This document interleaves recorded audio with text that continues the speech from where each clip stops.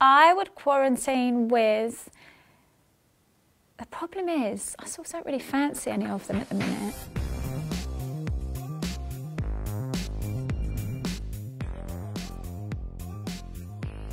Peggy, Pat, Dot, Cat. Peggy, Pat, Dot, Cat. It's like a girl band.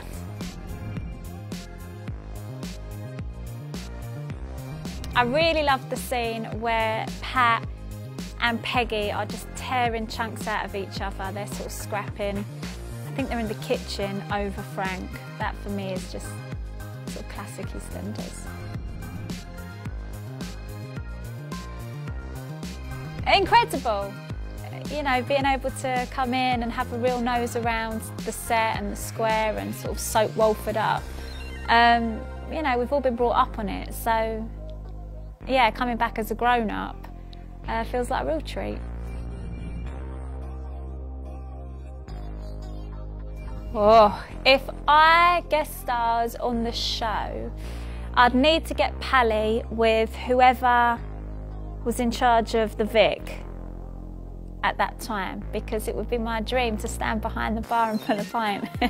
My nan owned pubs, so I was brought up in pubs, so that would feel like I've come full circle. The Slaters I loved, but everyone always says I'm very Patsy Palmer, so I've got options. You're excited to meet all of them because, you know, they feel so familiar because you've been watching them for years, in some instances like decades. Sharon, Letitia Dean, completely exceeded expectations. She is such a scream and like such a filthy sense of humour. And, you know, sometimes you just meet someone and you're sort of instantly very fond of them. I thought she was magic. Tony Clay, little Tony, I'm now completely in love with. I thought he was a real gent, and I think if I ever have a son, I would love him to be like Tony. And obviously, yeah, the ongoing obsession with Letitia Dean.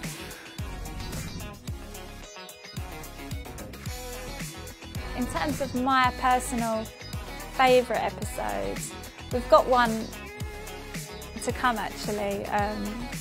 So yeah, essentially we're talking all things landladies, and it's Tish and Kelly Bright together, and they are just a scream, like really good fun, very dirty, very naughty. Yeah, I had the most brilliant afternoon with the pair of them.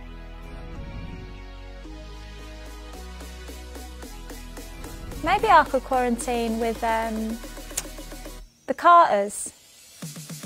Love Kelly. Danny was a dream. The Carters, maybe.